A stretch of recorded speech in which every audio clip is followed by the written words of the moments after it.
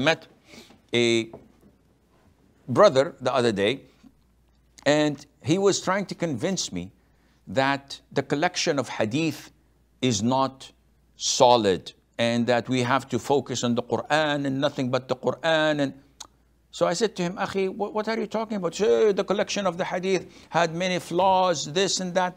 It's obvious that this guy doesn't have proper knowledge, structural knowledge. So I didn't want to go into details because that would have taken the whole afternoon. And I asked him one simple question, which was a true, really cold shower. I could see it in his eyes.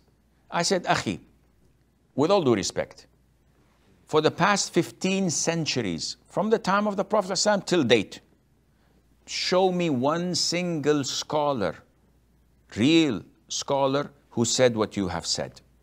That don't rely on the Quran, the hadith, only rely on the Quran. And the guy was in shock and awe. He couldn't speak. He had to pause, then started to stutter.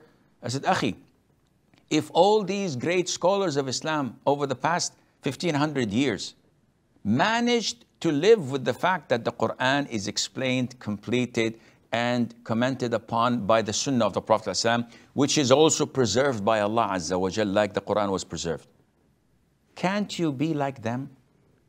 Wouldn't that fit you as it fitted them?